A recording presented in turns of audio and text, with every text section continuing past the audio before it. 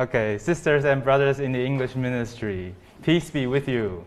I was here last week, officially new for the very first time. So I spent some time introducing myself in the sermon.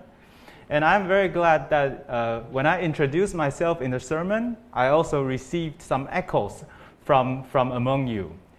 Some people come to me after the service and say, "Oh, I feel the same way when you share something about your life." And some people even say, "Since you share so many things about yourself, I feel that I also want to share something about myself to you."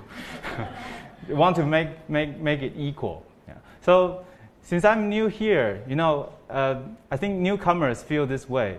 Everything is new. Everything looks really great.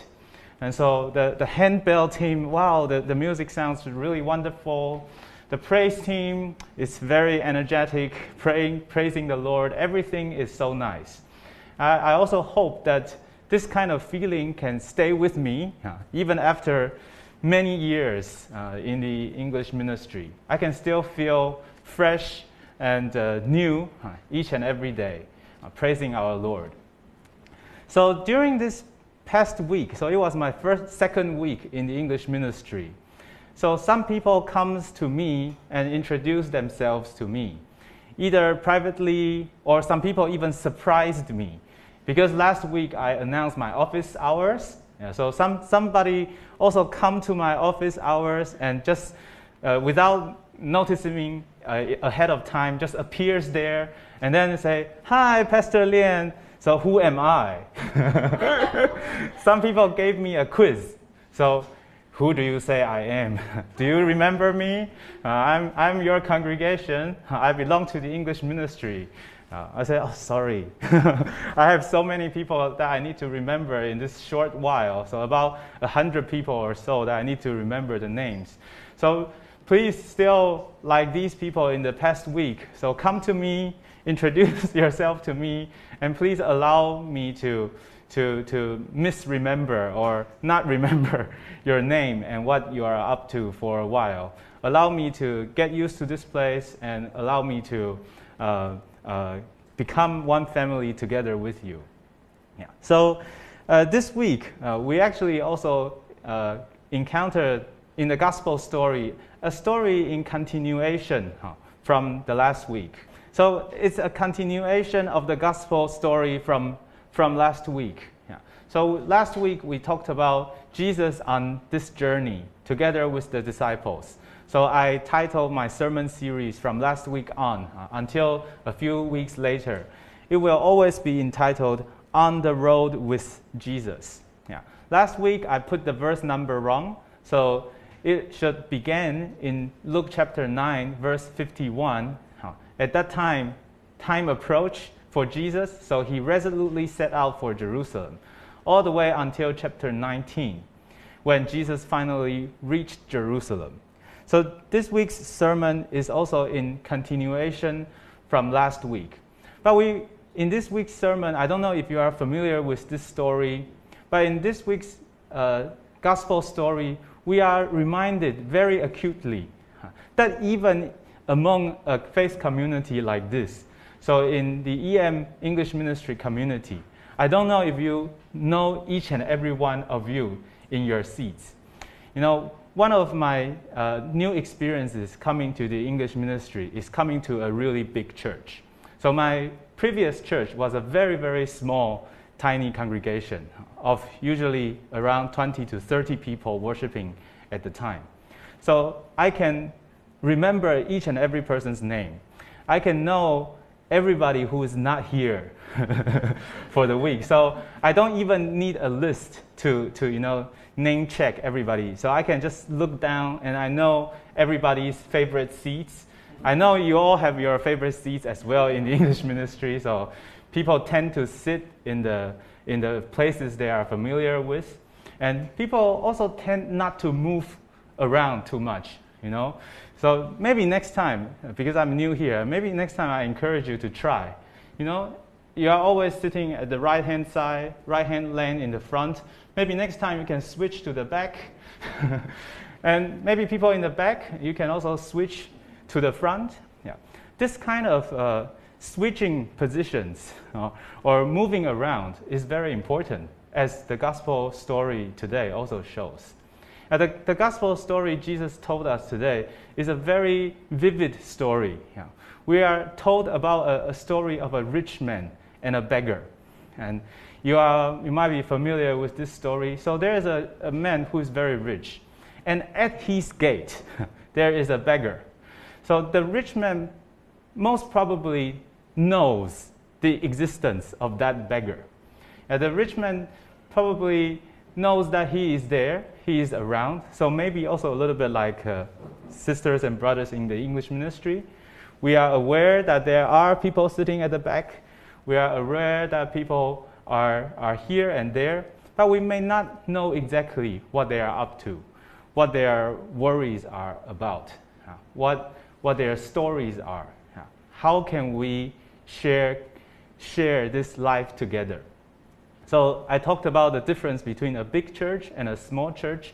Actually, no matter how big the church is or how small the church is, we actually have the same issue. That issue is the issue of sharing lives together, sharing this fellowship or sharing this communion in Christ together. So even if we are worshiping together in this building, we may not know exactly each and every person. I think Jesus' story today is a reminder and also a challenge for us to really noticing who is sitting at the gate, who is sitting at the table, who is inside the gate, and who is out. So a little bit about the background of the story. Okay, so Luke actually has a logic going all the way from chapter 15 all the way to chapter 16. When we are reading the gospel stories, I already told you that we need to be aware of where exactly that story exists in the bigger picture, in the longer storyline of the gospel. So actually, if you are reading chapter 16, you can go at least a little bit back to chapter 15 to find out why Jesus is telling these stories, who Jesus is telling these stories to. So may we begin in chapter 15. So in chapter 15, verses 1 to 3, actually all the stories, all the parables that we love in chapter 15 and 16 comes from this little tiny beginning. Chapter 15, verse 1 says, "Now the tax collectors and sinners were all gathering around to hear Jesus." So around Jesus, there are all these tax collectors and sinners. So Jesus likes to welcome all these different kinds of people regarded by the society as not welcome. They are sinners. They are tax collectors. People do not like them. But Jesus likes to get around and together with them. But there is also another group of people traveling together with Jesus Christ. So you can imagine Jesus is on the way together with the disciples. And together with the disciples, there are tax collectors, there are sinners. On the other hand, there are also Pharisees and teachers of the law, also spying on Jesus, also joining in the whole bunch. So it's also a little bit like our church group. We are not all the same. We have different kinds of agendas. We have different kinds of cares. We are in different walks of life. But we are all together, traveling and journeying together with Jesus Christ. So Jesus likes to eat together with tax collectors and sinners. But on the other hand, Pharisees and teachers of the law, they are muttering behind the back. I really like this quote. If you want to remember one verse, I think this is a verse to remember. This verse says, "This man welcomes sinners and eats with them." So who are these Pharisees and teachers of the law talking about? They are talking about our Jesus. They are talking about the Jesus we love. So who is this kind of Jesus that we love? The Jesus we love is actually this man welcomes sinners and eats with them. So some people say, oh, Jesus likes to eat, so very Taiwanese. We like to have a meal. But notice especially who Jesus is eating with. So Jesus especially welcomes sinners and eats with them. So it is actually under this background that Jesus welcomes and eats together with these sinners and tax collectors. And there is another group of people who does not like to see this happen. They are muttering and they do not agree with this situation. It is under this kind of background that all of the stories follows. So what are all of those stories? Those stories we are very familiar with. So the story of the lost sheep. So there are 100 sheep and a person lost 1 sheep. And the lost coin. So there are 10 coins and that woman lost 1 coin. And also there are 2 sons. So one lost and found and the other almost going to be lost. So it is actually under this situation that Jesus is talking about these parables. Under the situation when he is under attack by the Pharisees and the teachers of the law. And while Jesus is traveling together with the disciples, telling them how important it is that we need to welcome these kind of outcasts. So if we go on to chapter 16, also verse 1. So this is the beginning of our passage last week. So Jesus turns from telling the parables to the Pharisees and the disciples, Pharisees and the teachers of the law. Jesus turns the attention to the disciples. So chapter 16, verse 1, Jesus told his disciples this parable of the rich man and his manager. So the story from last week is actually addressed to Jesus' disciples. So after last week's story ends in verse 13, chapter 16, verse 14 goes on to say, the Pharisees who loved money heard all these and were sneering at Jesus. And then he said to them. So you see, Jesus welcoming tax collectors and sinners. The Pharisees disagrees with him, so Jesus told them 3 parables. And then Jesus turns to the disciples, tell them 1 parable. And the Pharisees are still muttering, so Jesus turns back again to address these Pharisees who love money and heard all this and were sneering at Jesus. He said to them. So usually in our Bible, there are a few verses in between last week's parable and today's parable that in our Bibles we sometimes we give them the title additional teachings, because Bible readers have usually found it very difficult connecting these additional teachings with the parable before it and also with the parable after it. However, I would like to argue that these additional teachings in the middle, so verses 15 all the way until verses 18, is actually the key to understand both the previous parable about God and money that we talked about last week, and also this coming parable about the rich man and the beggar. So what are these additional teachings about? Verse 15, Jesus addresses these Pharisees. So you are the ones who justify yourselves in the eyes of others, but God knows your hearts. What people value highly is detestable in God's sight. So Jesus is addressing the love of money of these Pharisees. So now we are aware of one very intriguing situation. I don't know what people are expecting from pastors. One of my experiences working in the General Assembly beforehand, so before I come to the SuangLien English Ministry, was that in the General Assembly, pastors have a very high position. People, maybe out of their respect for pastors, maybe out of their love for God's teaching, they usually pay a lot of respect to pastors. So in the General Assembly office, if you are a pastor, you are almost like the privileged person in the whole building. So there are other people working under you and helping you, and they are all give you very much respect. However, what people are expecting from these religious leaders. People expect these religious leaders to be their spiritual leader, to bring Jesus' teaching to them. However, it is also very common that religious leaders become a little bit like the Pharisees in the story. They become also lovers of money at the same time. It is very easy, even in faith communities, that we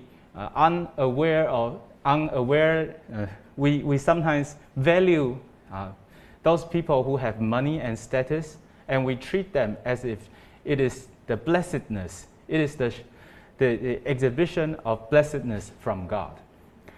So even in faith communities, we see this situation. But Jesus makes it very clear. What people value highly is detestable in God's sight. So Jesus has another idea about God and money, as we talked about last week. In verse 17, it says, "It is easier for heaven and earth to disappear than for the last stroke of a pen to drop out of the law." When people see this verse, they usually scratch their heads and they say, what is this has anything to do about the teaching prior? And what does that have to do with the teaching after? We will find out very soon. And in verse 18, another more confusing verse. "Anyone who divorces his wife and marries another woman commits adultery, and the man who marries a divorced woman commits adultery." Now, why is Jesus suddenly switching from talking about money to talking about marriage and commitment? I think many people regard these as additional teachings that is just tucked into these parables as unrelated to the parables. However, I read them actually as an integral part. I think Jesus continues to stress that their faithfulness to God's law and faithfulness to your wife and faithfulness to the law, faithfulness to God's commandment to love the neighbor and to love the poor is all together in one package. So these are not additional teachings. These are actually the key to understand God's consistent teaching all the way from the beginning of the chapter 16 until our story today. So let us go into our story for today. As I talked, that there was a rich man who was dressed in purple and fine linen and lived in luxury every day. So yesterday in the praise team, we were deciding our dress code, and they finally decided that their dress code for today will be deep blue. And after I go home, I looked at my little baby. Actually, my baby was wrapped in purple cloths. And so I said, oh, this is the rich man in my home. So the rich man in my home is my son, who is wrapped all the way in purple cloths. So at that time, purple is the precious color. So purple symbolizes people who are very rich. So in this parable that Jesus talks, he talks about two characters that are completely in extremes. They are totally different. I don't know which character we identify more easily with. Do we identify more easily with the rich man, or do we identify ourselves more easily with the beggar? I don't know if it is easy to identify with which. But in this world, there is a sharp contrast between this rich man who was dressed very well and lived in luxury every day and probably eating sumptuously. And at his gate, so that means very, very close, very, very nearby, actually just right by at his gate. So he is certainly aware of it.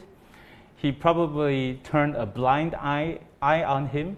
He probably thinks to himself, well, I'm not in that kind of position to solve this problem of the structure of the society, etc. At his gate was laid a beggar, and this beggar has a name. This beggar is named Lazarus. If you are aware that in all of Jesus' parables, there's none no characters in all of Jesus' parables who has a name.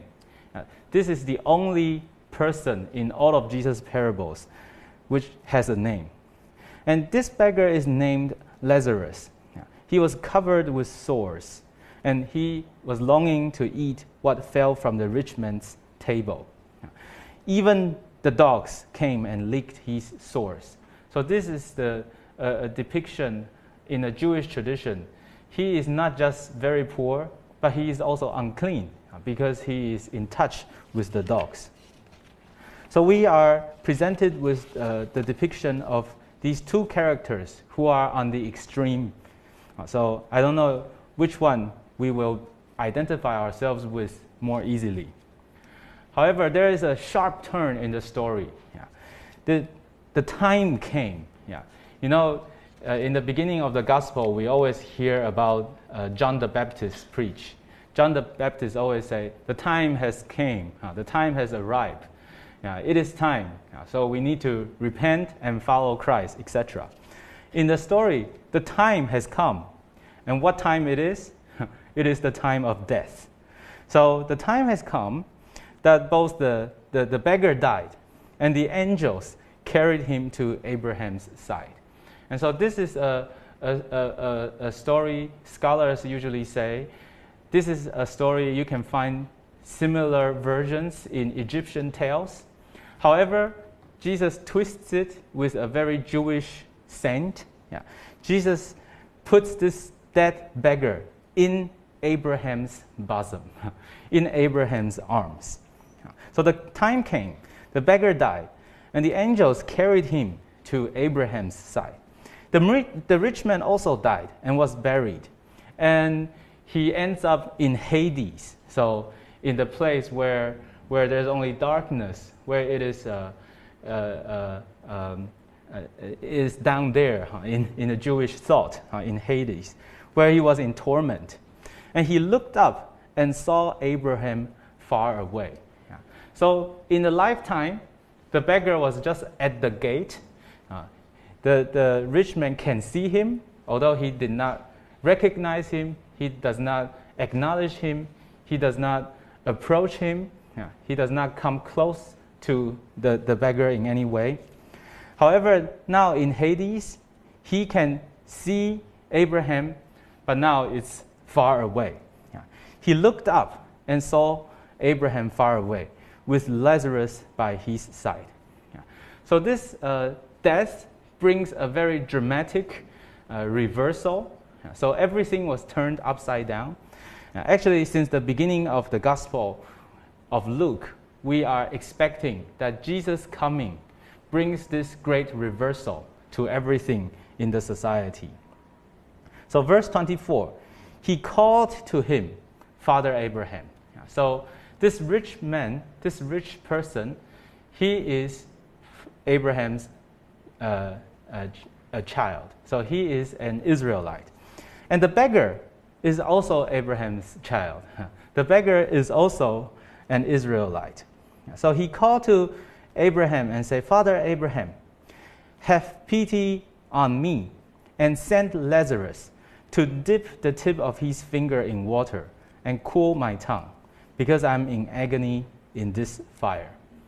So even though there is a great reversal of everything, so rich become poor, so who sits on the table becomes down there in the Hades, and who was at the gate was now at the bosom of Abraham's embrace. So even though there is a great reversal of almost everything, there's one thing that does not change.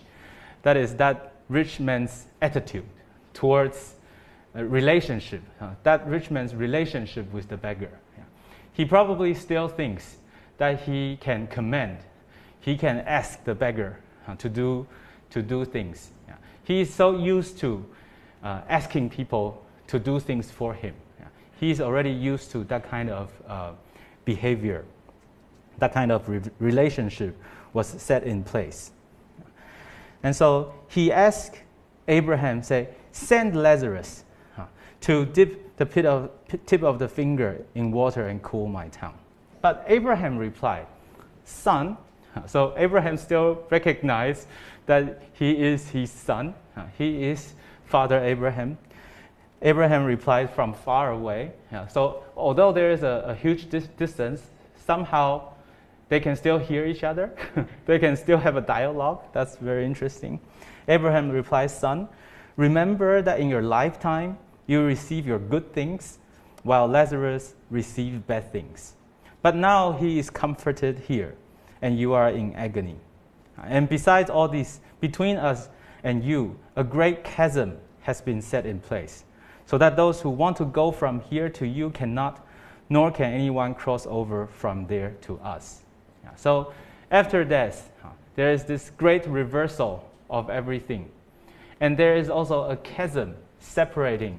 So you are no longer free to move upwards or downwards.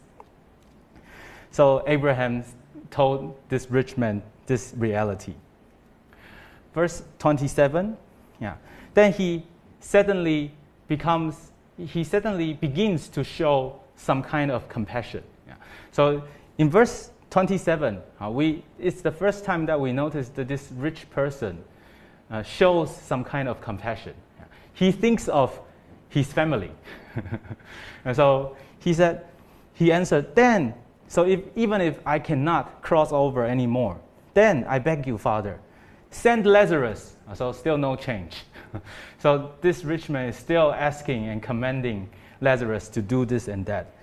"Father, send Lazarus to my family maybe. Let him, for I have 5 brothers. Let him warn them, so that they will not also come to this place of torment." So this is the first sign of this rich person concerning for others. However, only within blood relatives. So only within family members. There's one thing we need to note. So in here it says 5 brothers. So probably he has several sisters. That is not included in the narrative. But he only concerns about the 5 brothers. Verse 29, Abraham replied, "They have Moses and the prophets. Let them listen to them." Here we begin to see, do you remember in those additional teachings beforehand? Jesus said, not a stroke in the law will be changed. And so this story is actually in line with that saying. So that saying is not unrelated. Abraham replied, actually everything is already there. Everything is already in the book of Moses and the prophets. So even for the Pharisees and the teachers of the law, they are also reading the same Bible. They are also reading the same law and the prophets. So the Moses and the prophets basically means the Old Testament. So the Old Testament law and those prophets. Abraham stressed that God's message is consistent from the ancient times. In Moses and the prophets, it is already very clear. It is, I don't know if you are aware that God has a strong sense of justice. Our God really loves justice. He cares for the poor. So even in the Old Testament, God continues to ask the Israelites that you need to care for the poor among you. Sometimes people will ask, so what does this rich person do wrong? Did he commit any sin? Did he break any law? In our worldly view, he does not break any law. But if we look at it from our faith perspective, we will know that God commands justice, and God asks people to care for each other and care for the needy. In that kind of way, sin exceeds our society's expectation of not breaking the law. Verse 30. The rich man continues to disagree with the father Abraham. So, this rich person likes to argue with Father Abraham. He said, "No, Father Abraham," he said, "but if someone from the dead goes to them, they will repent." It is a little bit interesting to think about this in more detail. So the beggar, the Lazarus, if the beggar comes back to life again, and goes to the rich man's brothers, do you think the brothers will believe the beggar? The rich man's brothers probably are also very rich, and they also think, oh, this is the beggar at the gate of Lazarus. They will not even listen to them. So from this story, we can also draw a slight conclusion that God may be speaking to us through those people at our gates. God may be speaking to us with those people that we already almost exclude from our attention, and we are blinded, not able to see. Verse 31, Father Abraham said to him, "If they do not listen to Moses and the prophets, they will not be convinced, even if someone rises from the dead." So I think it is an interesting bit of detail. If we are aware that Jesus is the person who rises from the dead, right? So of course now it's still during Jesus' lifetime, when he tells this story. But in retrospect, the disciples began to know that Jesus is the Christ through his resurrection. So Jesus is actually the person who rises from the dead and standing and talking towards them. So Jesus is as if Jesus is saying that you should trust my word. You should follow my command. I am the person who rises from the dead. I am the person who fulfills the Moses and the prophets. So even at the beginning of the Gospel of Luke, we are already aware of this great reversal. So in chapter 1, verses 51 to 53, it is a famous song during Christmas time. We are aware that in Mary's song, he already sang of Jesus' work of reversing everything and turning everything upside down. In Mary's song, Mary already praised God by saying, "He has performed mighty deeds with his arm. He has scattered those who are proud in their inmost thoughts. He has brought down rulers from their thrones, but has lifted up the humble. He has filled the hungry with good things, but has sent the rich away empty." And continue on in chapter 6, we also are already familiar with Luke's version of the Beatitude. Luke does not end only with "blessed are those who blah, blah, blah," but Luke completely reverses everything by saying, "But woe to those who are rich, for you have already received your comfort. Woe to you who are well fed now, for you will go hungry." And so we are already familiar with this great reversal in the Gospel of Luke. So I think with every parable, we can dig always deeper by looking at every single characters in the parable. So I talked about that there's the rich man, and there's a beggar named Lazarus. There are actually also dogs, angels, Abraham. There are the family, 5 brothers, and there are Moses and the prophets. So my question is, who do you think we can identify ourselves more closely? I think actually the story, we usually stop in the front, but actually the story continues to the end with the Abraham part, because actually we are in the place of those 5 brothers. So if we died, then there is no movement anymore. The chasm has been set, as the story said.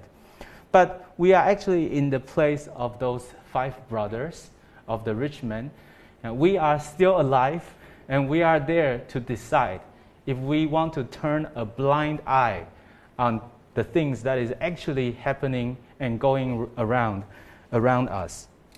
And we are also those 5 brothers who can decide if we want to listen to the great and the wonderful, so people rising from the dead, or if we want to listen carefully to Moses and the prophets, the will of God that is so clearly and so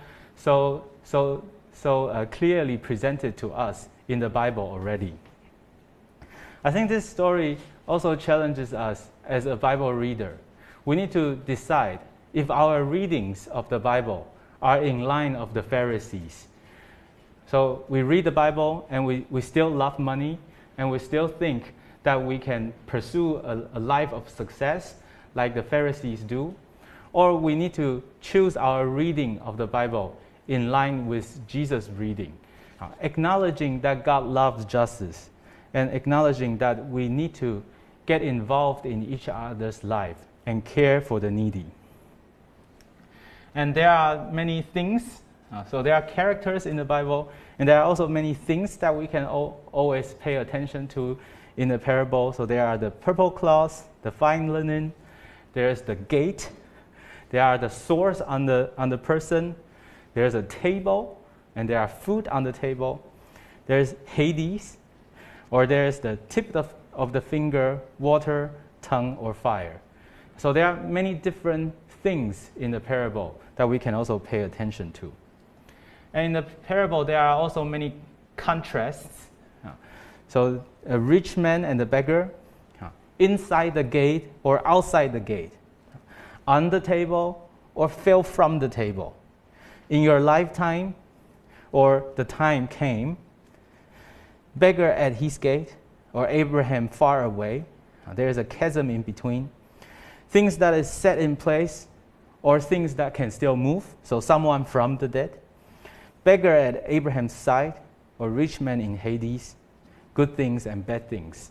There are lots of rich contrasts in the parable that we can pay attention to.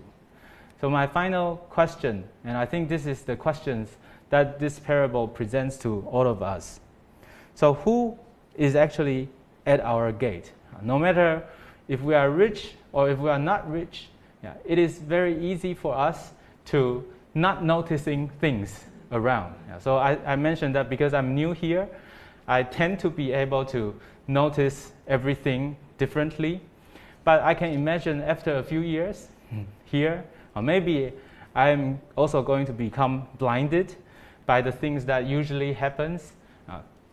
People that usually sit at this place, people who usually do this and that. There might be one point that we are blinded as well. So it is always important, I think the gospel story reminds us to really look hard at the detailed things around us, to really reflect that we might not be like the rich man, although the beggar is at the gate, but we never notice it, and we do not approach them, and we do not take any action to reach them and establish a relationship with them. So who is at our gates? And are we blinded and not to see them? And on the other hand, we can also notice what is on our table. So the rich man has food and riches on his table. We can also look at what is on our table today. What are the resources and the wealth that we have that we can share with those people who need those things? And finally, and I think it's also one of the most important questions, that is, how do we read or listen to the law and the prophets? I think God's commandments, as Jesus' parable showed us, is clear and has not changed. It is not like Jesus comes and brings a completely new set of rules. Jesus continues to say he is consistent with the God in the Old Testament. He just fulfills. He just reads differently from the Pharisees. So it is also very important for us to learn to read the Bible like Jesus, to really listen to the law and the prophets. I think one of the most difficult things about this parable, so last week we have a very difficult parable to understand. So most people struggle with understanding that parable from last week. But this week's parable is a completely different situation. This parable is so easy to understand, but usually we choose not to listen. We choose not to listen to the commandment that Jesus gave, that is to care for those people who are in need. Not just care for them, recognizing them at our gates, approaching them with our relationship, offering what is on our table to them, and establishing a new way of interaction between us and others. Let us pray. Our Lord Jesus Christ, you are our guide, and you encourage us to see what is happening around us. You encourage us to break out of our blindness, to recognize the things that are actually happening around us. May you allow us not to be blinded in this way, and we can establish the relationship with all the people around us. We pray this in Jesus' name. Amen.